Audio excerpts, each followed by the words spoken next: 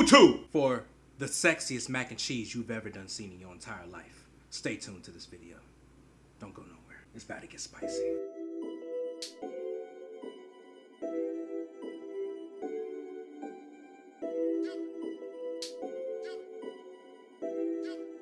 This is Modernly Kitchen. What up, fam bam? How are you doing? This is Modernly Kitchen, giving you the keys to make sure that your kitchen stays blessed with no stress. We're back today with a wonderful recipe that has been requested by a viewer, our first viewer's choice. Yes. This viewer's choice video suggestion was brought to us by Cynthia on Facebook for the ultimate, decadent, tempting, and radiant mac and cheese. 5 cheeses to be exact. 5 cheeses. Put your finger on my lip. Stop being nasty! This is a new series that we actually starting to get more engaged with the people that are following us. If you guys would like to be featured in our next viewer's choice video, be sure to like us on the Facebook page. It will be linked in the description and somewhere on this video, and send us a message. We want to hear from you guys. Leave us a comment down in the comment section below. Also, before the video, make sure you subscribe and follow at Kirsty Rooks, Izzy Lee Media on Instagram. See what Modernly Kitchen does outside the kitchen. Tell them, babe, what we gotta do. Mac and cheese. Mac and cheese! Goose choice! Ayesha curry! Alright, it's time to make this mac and cheese. And we're gonna wanna boil this, so we're gonna put it on nice and high. Oh yeah, there's a light. Salt that water. A key here I always like to go by is you want your water to taste like the ocean. And if you haven't tasted the ocean, just know it's salty. Today, for this video, we are using penne pasta. I like elbow macaroni, but this is what we had in our pantry. So we're gonna use that. We're just gonna let this boil until it's al dente. With pasta, you want to continuously stir your pasta so it doesn't stick to the pot, and just to break it around because you don't want them to stick together.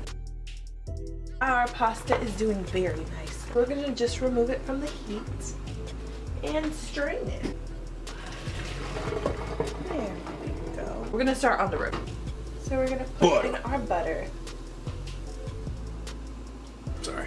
Our 3 tablespoons of butter. You're gonna want that to melt down. 3 tablespoons of flour. You're just gonna constantly stir it. You're gonna want all that flour to like meld together. And now you're gonna go in with your milk. Hopefully your milk is at room temperature, because I find that this works together.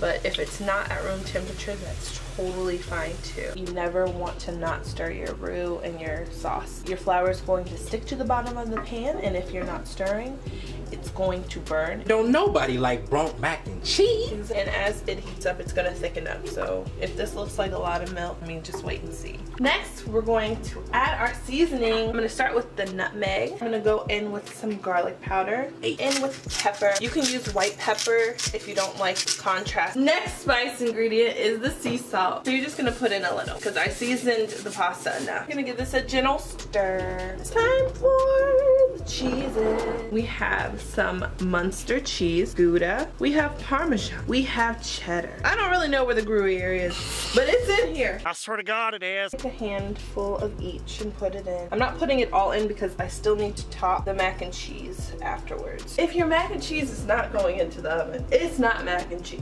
This is a good sauce. Dickums. Now we're gonna add our pasta in. When pasta sticks together like this. Do what you can to break apart the pasta. You want all of this beautiful sauce to get in between these noodles. I'm gonna add the rest of your mixed cheeses on top.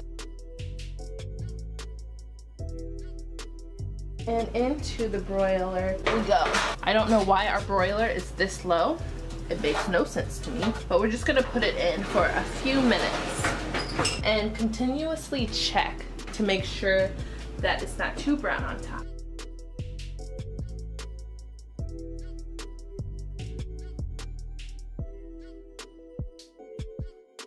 And there you have it, the best 5 cheese mac and cheese. I'm so excited to taste. We're just gonna move and do a taste test real quick. All right. Cue the sexy music. I've heard people say that too much of anything. That's good. Let me tell you something right now. After watching this video, you are going to get an uncontrollable sensation that will go from the bottom of your spine all the way to the top of your neck. This mac and cheese, this is sexy. But that is it from your favorite couple in the kitchen. If you like this video, please leave a like on the video, as well as follow us on Instagram and Facebook as well. You could be the next viewer's choice. Again, shout out to Cynthia for this video idea. And as always, stay blessed. Don't stress. We better do some things to this. Some things. Get over here, girl.